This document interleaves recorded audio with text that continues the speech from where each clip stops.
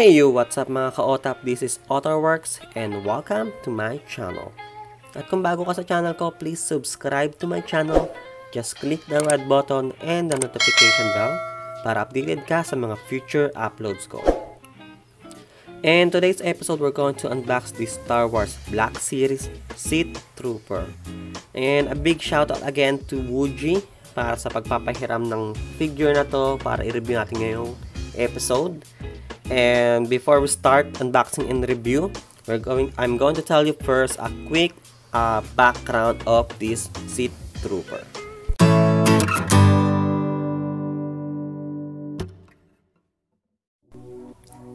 Sith Troopers were elite soldiers in an army raised on the planet Exegol by the Sith Eternal, Sith cultists who revered the dark side of the Force and were devoted to the Sith region. Though they were not imbued with the power of the Force, Sith Troopers nonetheless shared the name and the vibe set of the dark side, drawing inspiration from the dark and ancient legacy. As such, their red armor was reminiscent of Sith lightsaber blades and the Imperial light, invoking an aura of fear and death. They were the culmination of an elaboration continuously meant to ensure the internal region of a new Sith Empire, returning the galaxy to a dark age of 1,000 years past. In addition to their namesake, Sith Troopers drew inspiration from one of the most enduring symbols of military might, armored infantry units. During the Clone Wars, the image of endless legions of white armored clone troopers symbolized hope to the citizens of the Galactic Republic. The Galactic Empire and the First Order appropriated this heritage in turn, transforming a symbol of defense into a faceless icon of fascist rule.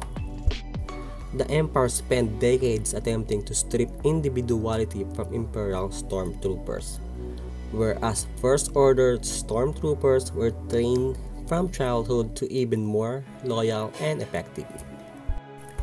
Sith Troopers were fanatically loyal to the Sith cause, surpassing their predecessors in allegiance and obedience as a result of methods built upon and advanced beyond the Kaminoan procedures that trained the Republic's clone army. The best of Sith Troopers were elevated to the rank of Sovereign Protector, forming a cohort of loyal guards stationed in the Sith Citadel and the amphitheater housing the throne of the Sith. And that's our quick background story of Sith Trooper. Let's now go ahead and unbox and review the Star Wars Black Series Sith Trooper. So let's go ahead and check the box first. So we have a huge window in the front. So makita natin Sith Trooper, Star Wars logo sa taas, sa baba makita natin yung artwork at number 92 siya sa side and top at the bottom at sa likod. So we have here some description of the Sith Trooper. If you want to read this, you can pause it right now. So here's our Sith Trooper, looking good sa all red niya. So before we check the figure itself, let's go and check the accessory na kasama niya. So we have here a gun. Hindi ko sure kung anong tawag sa mga gun nila, pero eto, focus lang natin yung camera. So as we can see, meron tayong 3 different colors sa gun na to. So sa nozzle niya meron tayong silver, meron tayong matte black at red para sa details niya, sa detailing niya. Other side, same. Focus ulit natin yung camera. Okay. So, ayan. So, makikita natin napakaganda nandito. Simple lang pero malakas naman yung dating dahil doon sa matte black at red niya. And the other gun, so we have here, same, matte black at red combination with a bit of silver. Focus ulit natin yung camera. Sorry. Teka lang, focus dun sa gun. Sorry.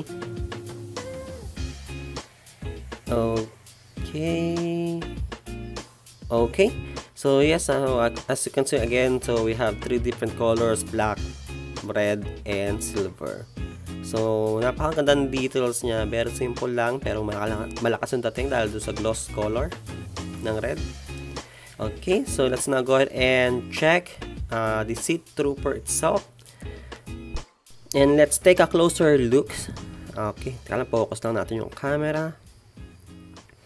Okay, so yeah, napakaganda ng Sith Trooper na to. So as you can see, meron siya mga detailing na lines sa buong katawan niya halos. Sa shoulder, meron din tayo makikita. Not sure kung nakikita nyo dito, guys, parang hindi siya masyado visible dito sa camera. Pero kung makikita nyo siya sa personal, is napakaganda namang ng mga lines na nakalagay sa details ng katawan niya. So as you can see here, okay, so meron siya mga linings. So siguro kung may mga kung lalagyan natin ito ng panel wash para lumitaw lalo yung mga detailing niya, siguro mas maganda lalo. Pero overall, napakaganda ng detailing niya. Very well sculpted. And as you can see dito sa arm niya, naka-focus natin. Okay, so meron mga detailings din dito sa arm niya. So as you can see, meron siya mga detailing, pero sa kabilang side is napakasimple lang. At the back, we also have detailings. Ito yung normal, or ito yung sa Sith Trooper na mga lines sa likod. And on the back, or on the front, sorry. So napakaganda. Marami talaga siyang lining na hindi na masyado kita siguro dito sa camera. I'm not sure kung nakikita nyo. Pero kung meron siyang panel wash, siguro lilitaw lahat ng mga linings na yan. And overall, napakaganda naman ng detailing niya at napaka-movie accurate niya. So as you can see, napaka-angas at nakakatakot kumpara do sa mga Stormtrooper na all white. So that's it for our detailing for the Sith Trooper. And let's now go ahead and check the articulation naman. So let's go ahead and check the head for the articulation. So for the articulation of the head, very minimal lang talaga. So hindi natin siya ma-tilt up. So wala siyang tilt up, wala rin siyang tilt down. So very minimal lang yung pagyuko niya. So wala tayong masyadong movement. Even tilt side by side, wala. Pero maro-rotate natin siya side by side.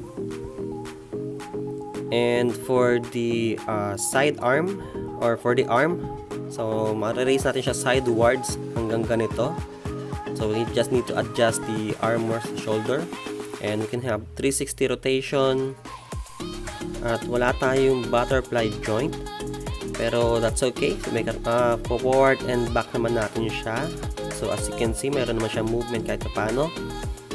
And wala tayong bicep swivel or rotation. Yun lang.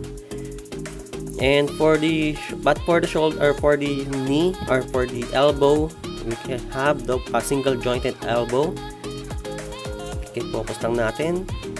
But we also have rotation, parang yung mga joints ng female Marvel Legends. So meron tayong rotation sa arm. And for the hands, meron din tayong 360 rotation forward and back. Okay, and for the body, so for the body, we don't have ab crunch. So very minimal lang yung forward niya. But for the back, you can lean back up to this one. And we can rotate side by side. Wala tayong waist swivel, but for legs, we can split up to this one.